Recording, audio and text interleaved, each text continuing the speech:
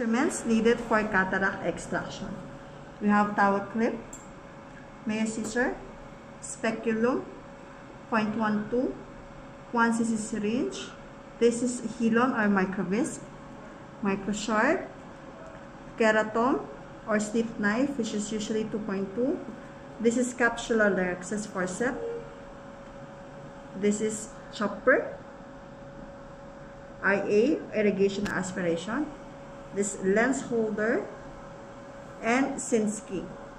And the others will be speculum, microscope cover, irrigation bottle, gallipot. This is lens ejector.